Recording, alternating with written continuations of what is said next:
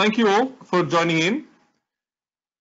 Let me start with M.A.C Solutions strapline: connect, secure, and analyze.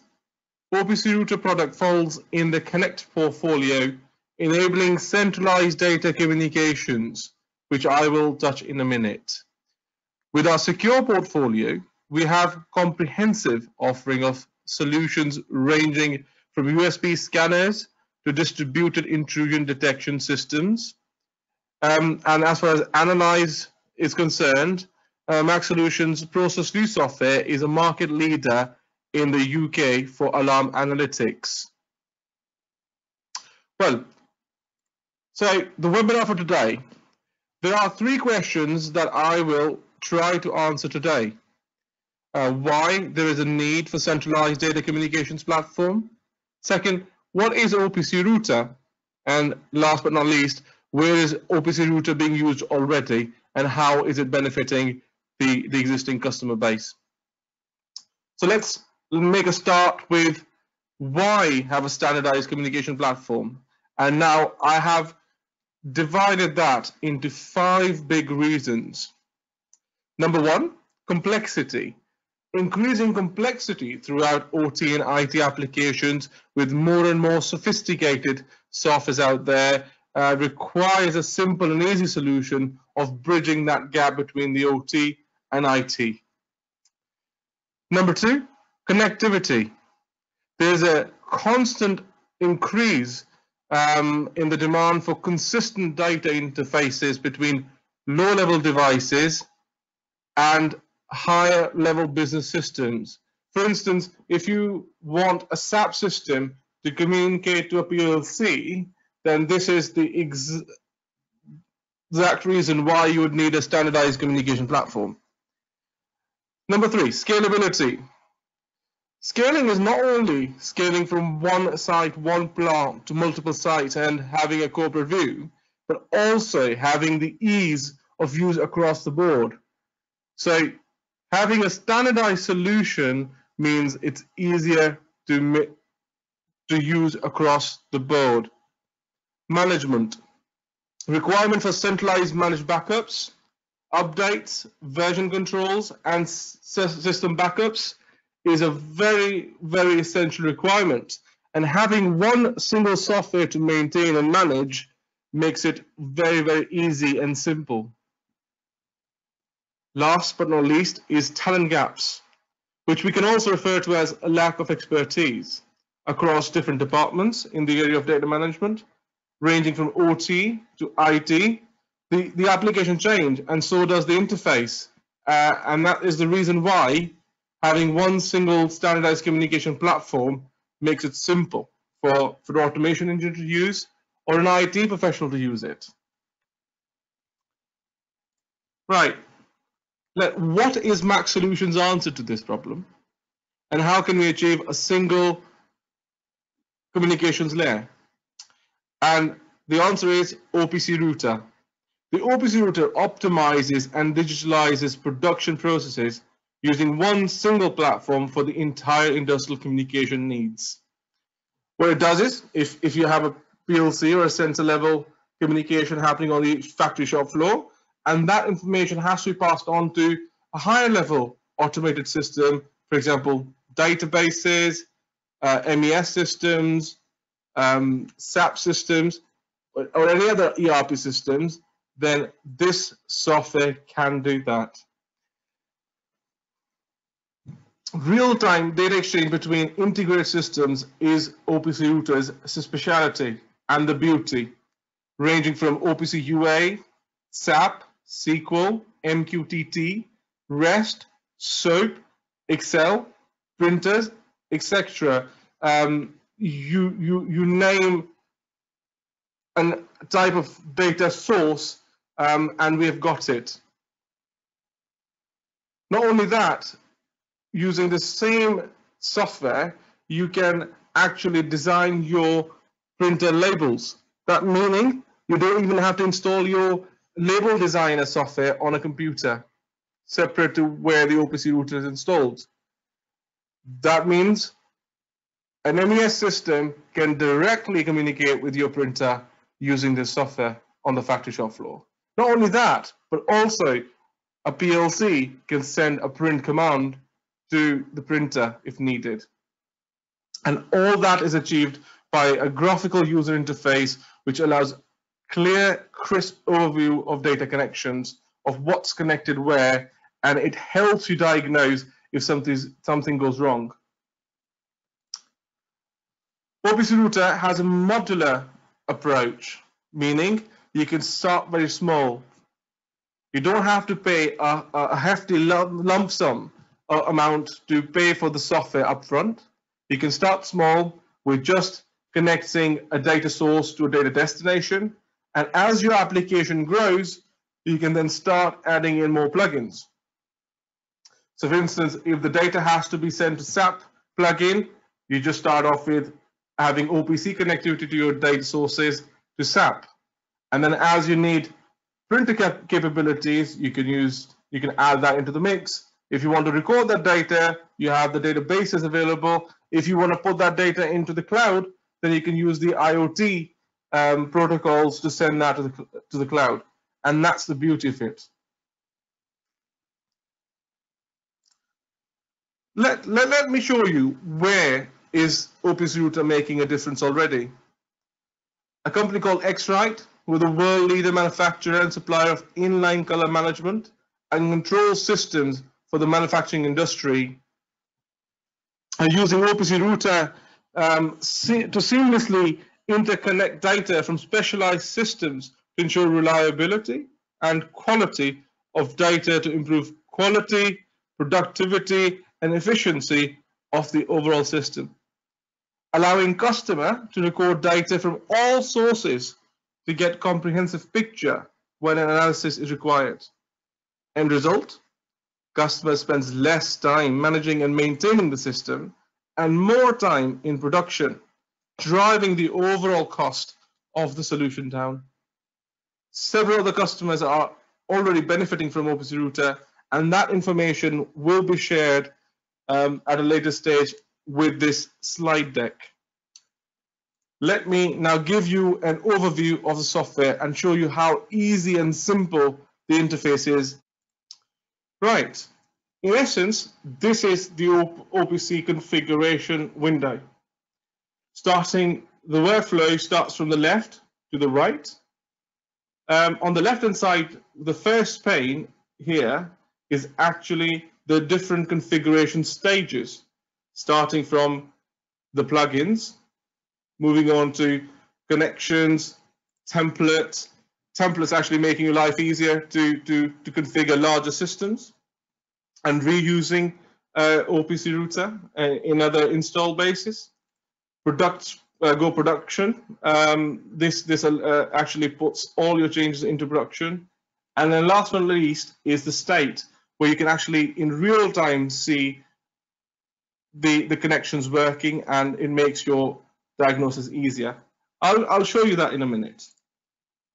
Second pane being plugins. You can see that you're ranging from storage plugins to IoT plugins to Shop Floor, which is the IT plugins, including SAP and other ERP systems you can connect to. Shop Floor, where you have OPC UA servers, connections to OPC DA server connections, including injection molding drivers, advanced. Not only that, but we also have integrated system with Telegram, which is an application which can live on your phone, and you can maintain your own server for that. Meaning internally you can send messages on the phones using this system generated by your OT or IT side of things. And then printers, which I briefly described, that you can have the barcode label designer integrated here, but not only that, but you can send print commands through the OPC Router software. And at the extreme right are the transfer objects. Now these are the objects which you can use as data sources and data destinations, and a few other advanced transfer objects which allows you calculations and other script creation tools. So let's start. In today's demonstration, I will show how you can actually link two tags between an OPC server. Not only that, but you can also manipulate those tags before they're actually written to another tag within the same OPC server. So in order to do that, I have to configure an OPC UA source. So by double-clicking the OPC UA source in the plugins menu, I can see that. Now I've already configured one source, which is an OPC UA server running on my computer in the shape of get server EX. Right, let's see what parameters we need. Right, so I've just double-clicked on that just to show you how you can add a new connection. Just simply click the plus button here, and then you get all the different fields which an automation engineer would know how to connect an OPC server. Right? Let's go back to the already configured one. Here, I've got the name for that server. I've got client certificate, which I have installed by just clicking the add button here. Who trusts this certificate? I can configure that. I've got the endpoint URL. Now, these are all the basic configurations for the OPC UA. Be it be the login details. Also, what you can use here is the redundant server, which means if you've got two servers simultaneously connected, you can connect to two servers simultaneously, and if one server goes down, then you can use the other one. Simply test the connection. Once I've put in the details, which are already there, I get a successful dialog box, meaning the connection is okay. Now, simply what I need to do now is make connections. So I'll go to the connection stage of the process, create a connection. I'm tag link. I'll name it. Now this opens a new tab. So going forward, backward and forth to your different configuration pages is very, very easy and simple. So you don't have to go and find it over and over again. So as the simplicity is key, we would just use drag and drop for OPC UA source here, and then drag and drop again, which is the OPC UA destination here. And in between, what I want to do to throw into the mix is some sort of calculation. Right. Now, how do I configure that? By just simply double clicking each of the boxes. Here, what I need to do is select the OPC server which I have configured. Now, by doing that, I can now browse that OPC server. And within the OPC server, I've got a few tags which I can pick up and use them. So what I'll use for now is current height and current width. So two tags which I want from an OPC source. And what I want to do with that is calculate the area. As simple as that. Now within this calculator, by double clicking, I can now add local tags, which I just label H for height, and then W for width. Now just to mention, these placeholder tags are internal tags within the OPC router and not the OPC source. Now, as you all know, the formula for area is height multiplied by width, and that's very simple. Now I can test that formula within a test window by just simply multiplying height by width, and as you can see, the result here, which is 100, it gives you that. Now when I've tested the formula, I know everything's fine, I can now go ahead with everything. Not only that, just before we move forward, I would like to show you that what does this calculator support? It supports literally every mathematical expression there is. So it is very powerful. Right, let's move forward. Now what we've done is we've configured the source, we've configured the calculation which we want to do, and now we want to put the output value into OPC UA, which is another tag within the same server. So I select the server, I browse the tag again, and I have a tag called current area. And I can now close that. Now simply link width with the width with a connection, height with a height, and now output value with to the tag which I've configured as a target. Now, after doing that, how often do I want to do that calculation and write that tag? Within the transfer objects, we have got triggers, different triggers. For this instance, I'm going to use OPC trigger. And when do I want to do it? On a data change. So I'll drag and drop that, simply double click to configure, select which OPC tag will trigger this data exchange, select the tag. So if it changes, I want to trigger the data change.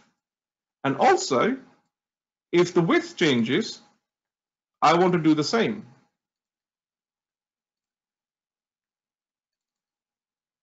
Right.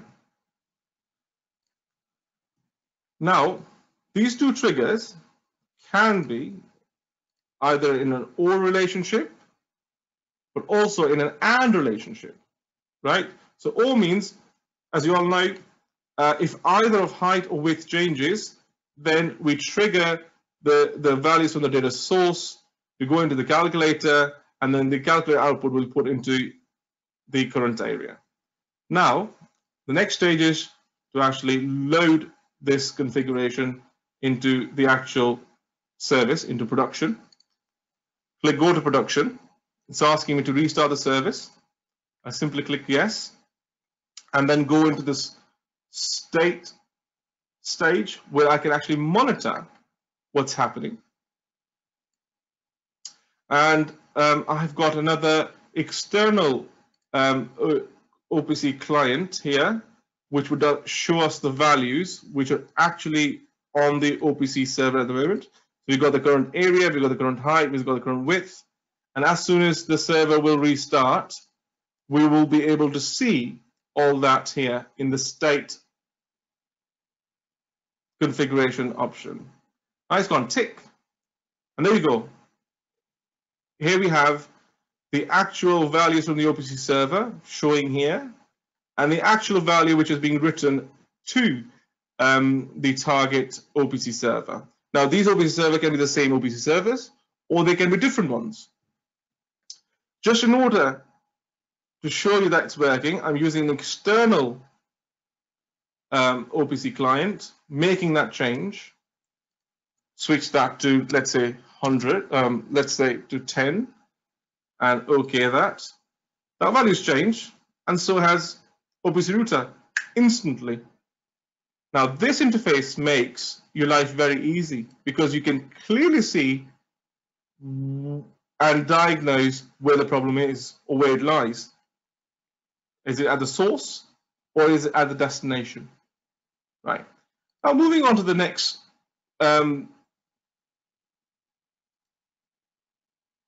demo, which is logging your data into SQL database. I'll go back to the connection stage. I'll configure another connection, data logger. This will give me another clean slate. Simply drag and drop the source, drag and drop the destination, and all I want to do is, again, store the area rather than the height and the width. I'll bring in the calculator again, right? Simply double click, configure your tags, which is the height and the width. Close that, okay. Put in the calculator again, create your internal tags, height and the width, put in the formula, H times W, test that so we've not made any mistake.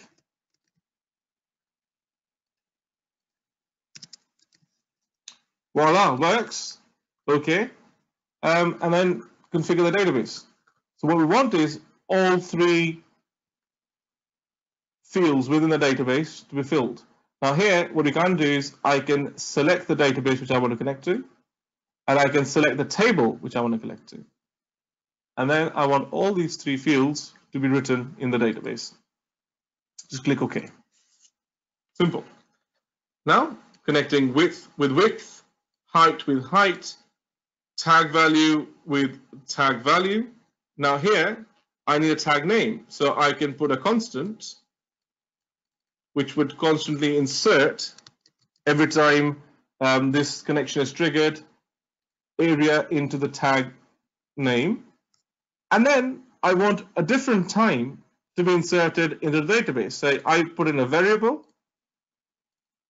using system time or system time UTC, depending on my requirement, and then link that to time. Now, what I've done here is getting my data from the source, which is OPC, doing a calculation on that data, putting the output into a database, and storing that into a SQL server, putting that tag name in there, a different timestamp in there, and how will I trigger that? Same, whenever the height changes or width changes. So I put in the same triggers again.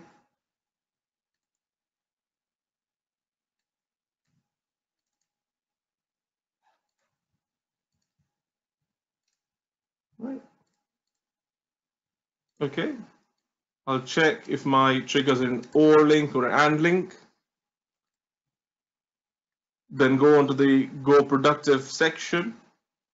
I can see they're all green, so I've just put in that data logger section.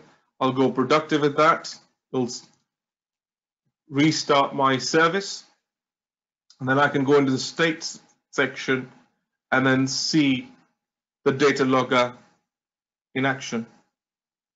Voila. You see, the same what you're doing in tag link, which is value 100, writing a data back to the OPC US source, we are simultaneously recording that in a database as well. Now, using the external OPC client, I can make a change. Let's say I put 15 again there, making the area 150. Instantly, I can see the change here. Now I'll take you into my SQL Management Studio instance and show you that the data has been written within. See, today, the date, and the area has been written there. Simple. It's just worked seamlessly. Now this doesn't only work with databases. What you have to put in perspective is you can work with the IoT protocols, including MQTT, REST. You can work same way, connecting to SAP systems and writing data back to your devices using OPC servers like Kepware, which have device level access. You can link OPC and printers together. So if a PLC has to write or print a label, you can enable that through the software. Brilliant.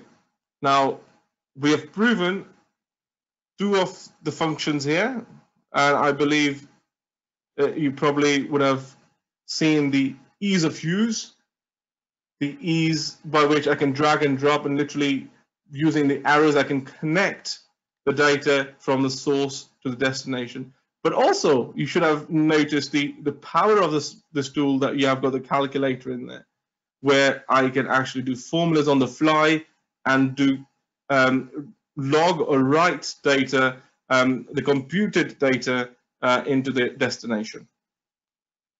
Right, that is all from my side.